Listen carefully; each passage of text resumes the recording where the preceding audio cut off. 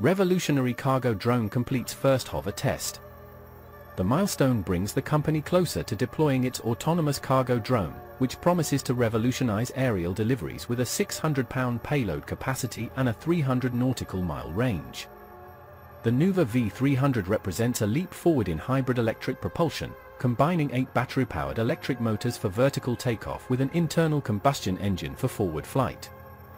This dual-power system enhances fuel efficiency, minimizes maintenance costs, and provides greater operational flexibility. The aircraft's design allows it to carry up to 3 Euro pallets, EPAL, through a nose-loading fuselage, offering a streamlined solution for cargo logistics, humanitarian aid, and defense applications. According to Pipistrel, the Nuuva V300 can be pre-programmed for autonomous missions via its integrated ground station, allowing for fully automated operation.